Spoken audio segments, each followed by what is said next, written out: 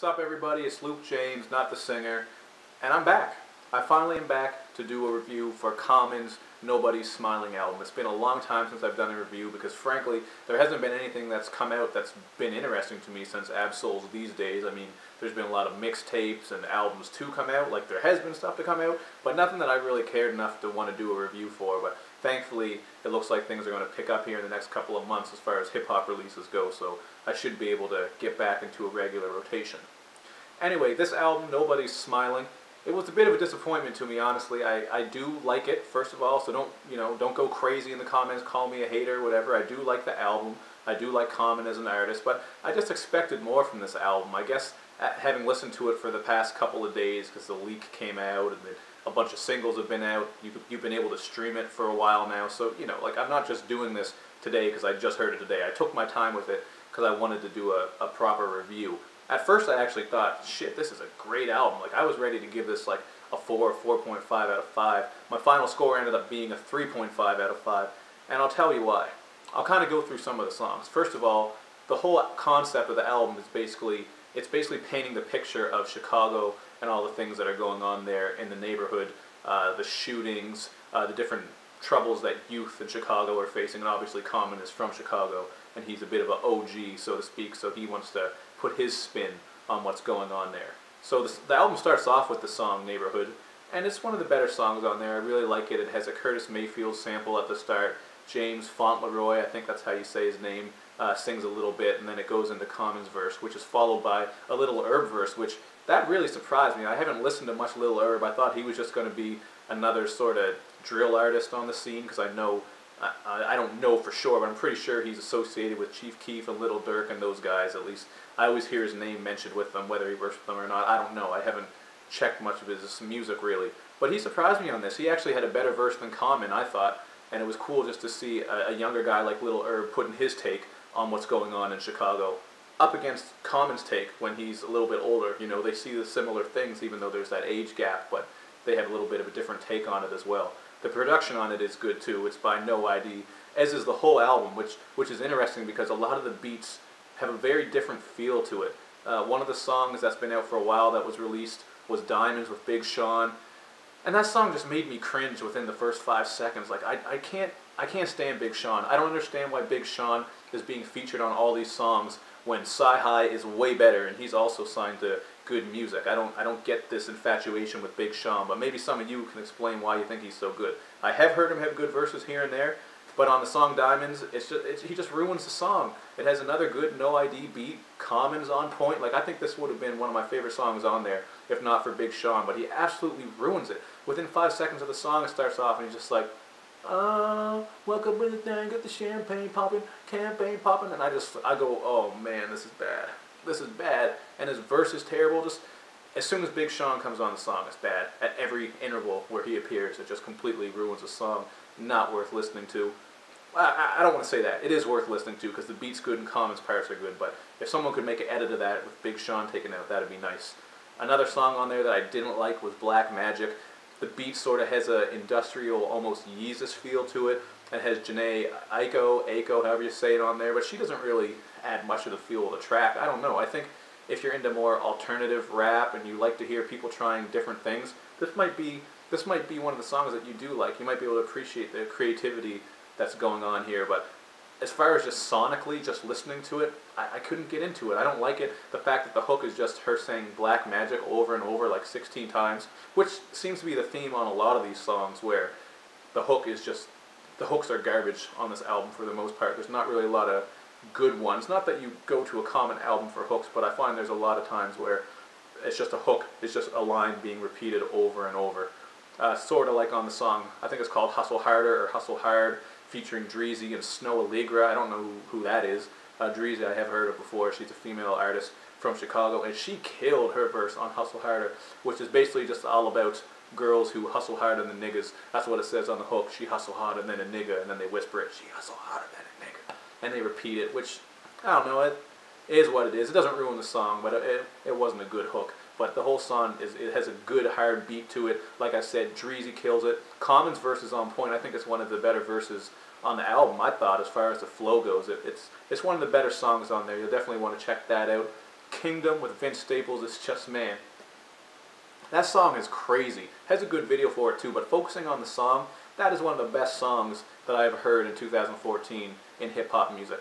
Just the feel of the beat, it's so grand, it has the choir singing on it, just the instrumentation on there, it almost sounds heavenly, which, you know, the song is called Kingdom, and on the chorus they're saying, please let me into the kingdom, welcome me to the kingdom, whatever it is. But like most of the songs on the album, the theme of this is, again, the stuff that's going on in Chicago, and here Common is painting a picture of what's going on in Chicago with, you know, young people dying, involved in drugs, and just, you know the typical narrative that goes on these days with the state of Chicago. Not all of Chicago, but in some of the inner city areas anyway. I can't say too much about that. I'm not from Chicago. I live in Nova Scotia, Canada, but you know what I'm trying to say. Vince Staples killed his verse on there. Vince Staples is one of those guys who, whenever I see him featured on a song, he kills it. He was on Asher Roth's Retro Hash album, and he killed his verse on the song Fast Life. And again on Kingdom, he kills it. He's got a lot of great lines, a great flow. Really interested in hearing more from Vince Staples. He's not a guy I check for a lot. So if you can recommend what Vince Staples albums or mixtapes for me to check out, please do. But keeping with Vince Staples, he's also featured on the song Out on Bond. Out on Bond, I think it's called. And that was one of the low points on the album as well. The beat was very kind of humdrum. It's just a little bit of guitar and bass going on. And I do like the concept. They're just rapping about being out on bond, just kind of describing somebody out on bond, what they look like, what they're doing, what's going on. Cool concept, but it kind of falters and falls short. It doesn't really stick to the ribs. Like after you listen to it once, you kind of go, oh, okay, I get it. Don't need to hear it again. But there's a lot of other good songs on there. It's definitely an album that I think people are going to appreciate. All in all, there are some songs that you could probably do without. Young Hearts Run Free is a perfect example of one of the songs that is just kind of there. Like, it's good. I like the vibe of it. It's a little more lighthearted. It almost has a Drakey feel to it because they're singing on it. The beat is kind of mellow. It's something you might kind of just drive around to, taking your time late at night. It has that sort of vibe to it. Like maybe you're going out on a late night creep to pick a girl up, something like that. Another song that has a feel of just driving, but on a sunny day, like Tops Down in the Summer, is Real, featuring Elijah Blake. Real's actually one of my favorite songs on there. Not that it's crazy lyrically or it's that deep, but I just really like the beat to it. The beat kind of sounds like something like Tupac might have got on back in the day, sort of like a To Live and Die in LA sort of feel to it, just smooth and mellow. Elijah Blake is singing on the hook, you niggas ain't real, something, something, something. It's not, like I said, it's not overly crazy lyrical, but just the whole feel of the song is good. It's just kind of watered down and simple. Kind of out of place on the album, I guess you could say, but he had to have something that was a little more commercial and mainstream sounding, so I do appreciate that song for what it is. But one song, I can't believe I forgot to mention this song. Seven Deadly Sins is one of the craziest songs that I've heard in a while. Just the concept of it. I mean, you know what it's going to be about. Seven Deadly Sins, so he's just rapping about lust, greed, envy, wrath. Again, tying it into the streets, how these different sins apply to what's going on in the streets. And he did an amazing job with it. And the beat is just sick, man. Like, the beat, it kind of sounds like something RZA would produce. Like, I was almost waiting for Ghostface Killah or maybe GZA to get on here and start spitting bars. Once you hear the beat, you'll know what I mean. It sounds like a classic sort of Wu-Tang production. So I really appreciated that song. It took it back to the 90s. Great lyricism on there, again, tying sins into the streets. And the beat really complements it. A lot of the beats on here, like I said, they're good. They sort of vary throughout. There's a couple that I didn't like. The title track, Nobody's Smiling. I don't know what that beat was supposed to be. It kind of sounded like Mortal Kombat from Sega Genesis.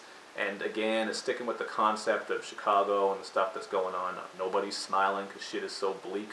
Which is cool. You know what? I appreciate when an album is cohesive and tied together like this. But sometimes, after so many listens, you're like, okay, I get it. Like, if every song is about the same thing, you know, you can't really take away points for that, I guess, because cohesion is an important thing, but it does kind of take away from the replay value a little bit, I think, because the variety isn't so much there. That song also features Malik Youssef, and he's doing spoken word on it, which, I don't know, man, I don't like spoken word. Spoken word just makes me feel uncomfortable. I've never liked any spoken word that I've heard before. If you like it, maybe you'll think this is good. Me, I just hear it, and I go, what?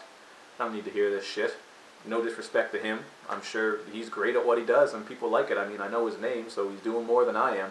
But I could have done without the spoken word on that track. And the beat, like I said, is just some Sega Genesis Mortal Kombat type of shit.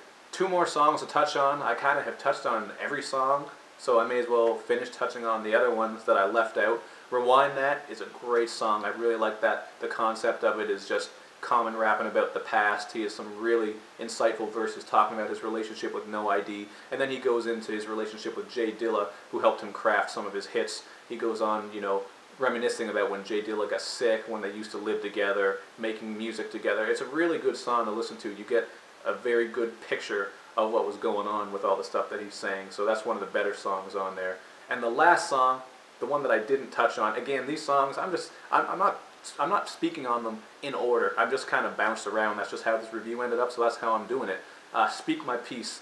I really like that song. I like the beat. It does get a little repetitive after time because all it is mostly is just bass. I almost expected the Yin Yang Twins to come on it and start whispering about their dick, but they didn't. It has a Biggie sample on there. I just speak my peace, keep my peace. I mess it up, whatever. I'm sorry. Hip-hop fans, shoot me. It is a good song, though. It's something you probably drive around with. Maybe turn it up. Bumps in the whip, as some people might say.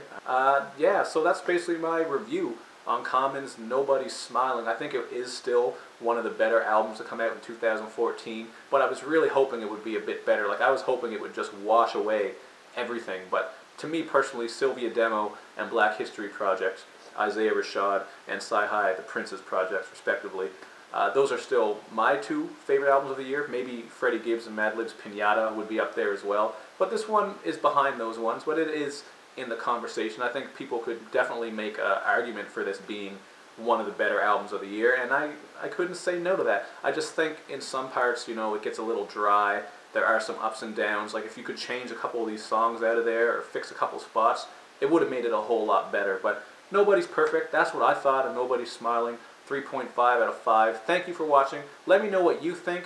If you have an opinion to share on this, I would love to hear it. Check out my other reviews and share your opinion.